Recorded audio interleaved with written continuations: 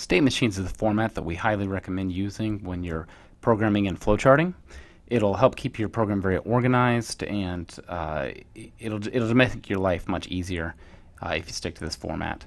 So we'll go through a simple example. And the way state machines work is you're at a particular state and you're waiting for conditions to be met.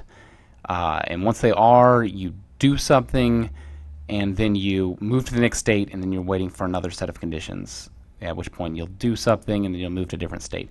So you're always hanging out at one particular state, waiting for things to happen, and then based on what happens, you move to possibly different states. But it's a good way to progress through whatever task you're working with. Those things that you're waiting on, those conditions, they can be all kinds of things. They can be limit switches. They can be an analog value reaching a particular value. In our case, we're going to go ahead and just use a timer. They can be multiple things. They could be a combination of things, but in our case, we'll just use a timer.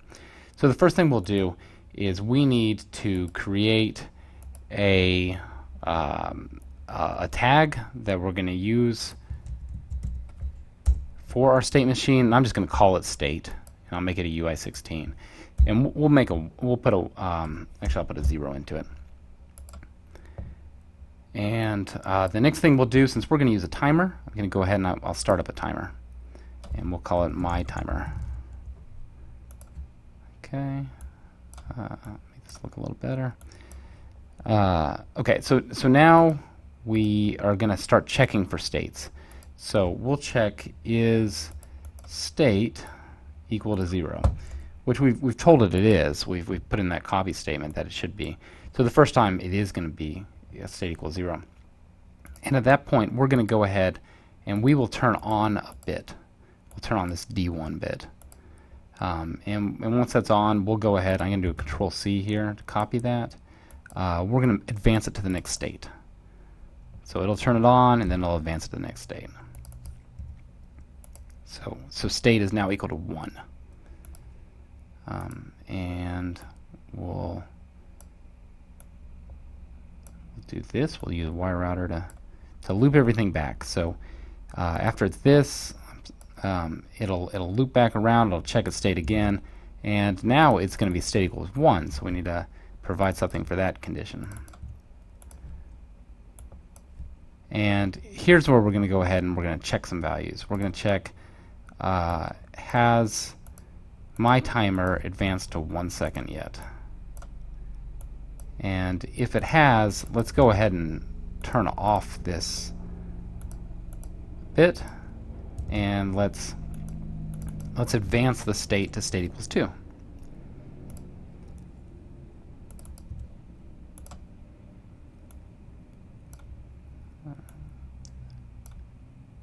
Okay, and we'll connect up these wires, and we need to make sure we connect up the timer is not greater than or equal to 1 second.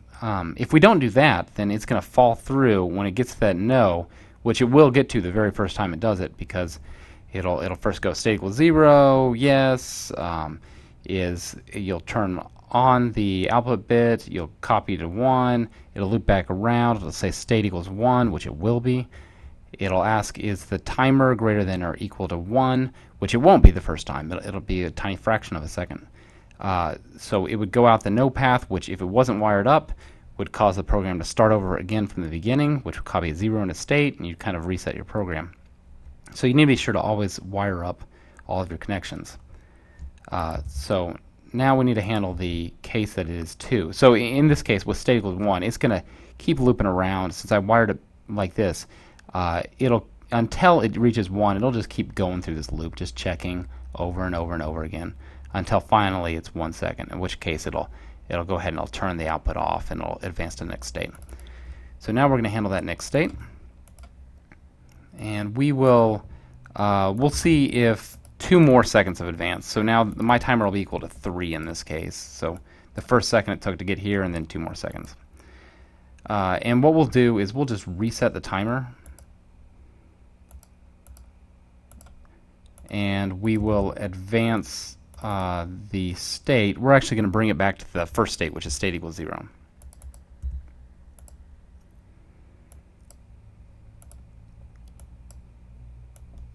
So again, this will cause the program, after it's already moved through this copy statement, it'll go through here and follow the no path over and over and over again for 2 more seconds until finally it's true, and then it'll reset the timer and it'll move the state back to 0.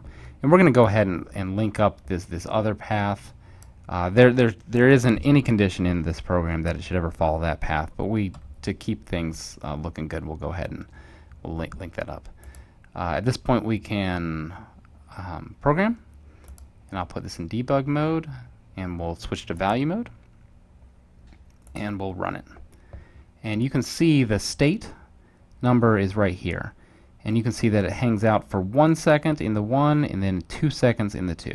So 1, 1, 2, 1, 1, 2. And you can also see the output bit, it stays 1 for a second and then it stays at 0 for 2 seconds. So it's doing exactly what we want it to. So this is how you'd format your state machine. We'd really recommend you do it this way.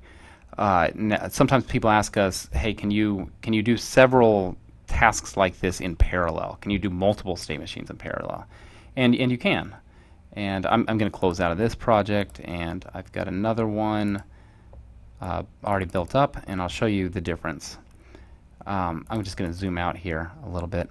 The difference is I've created a second state machine, so I've got state, but I also have the state 2 I'm using for the other state machine. And instead of just having a my timer, I've got a time 2. And you'll see down here, instead of, you see I'm comparing its state here, and I'm advancing state here. In this one I'm using S2, and I'm advancing S2 over here. And instead of using my timer, which I use throughout this one, I'm using a time 2 over here. So the way you do it is you connect up all of your state machine 1 blocks to a wire router, and then you'd route them to your second state machine, and then you connect all of those blocks up together, and you'd route them back to the beginning. And that would allow you to do 2 things, 2 state machines in parallel.